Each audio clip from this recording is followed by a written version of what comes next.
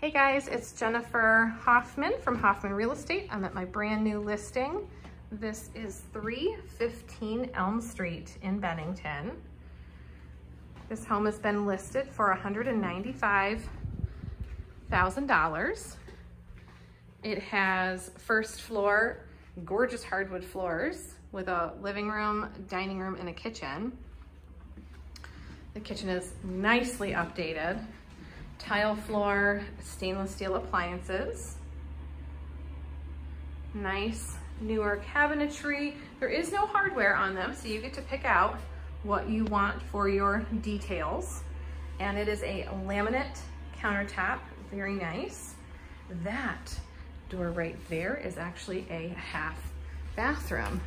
Or more accurately, I should say it's a quarter bathroom. It is just a toilet, but so convenient to have on the first floor. And then door number 2 goes out to the back porch, which leads to the backyard. Nice appliances, right? This does have oil steam radiators. This is the door to the basement. Coat closet, front door. Okay, now we're going upstairs. The carpet is being replaced next week on this staircase, so that will be brand new. To my left is the upstairs full bathroom. So you have tiled walls, an awesome closet with a built-in dresser. This is what you get with a period home. And then you've got an old porcelain tub with the shower. And then across the hall is bedroom number 1, the doggy's room. There is a closet in here, 2 big windows.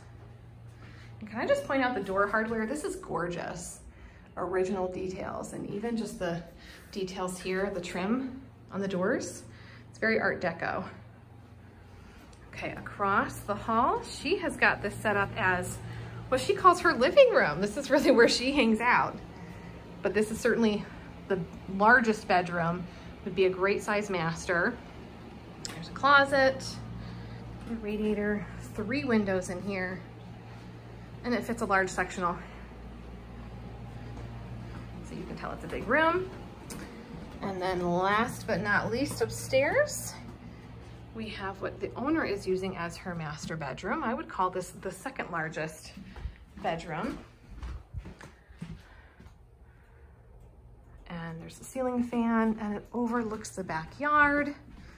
Fantastic for dogs, kids, gardeners. There's a 1-car garage, vinyl siding and windows. Fantastic neighborhood, hardwood floors, a roof that's less than 10 years old, might only be 5 years old. This one's not gonna last long.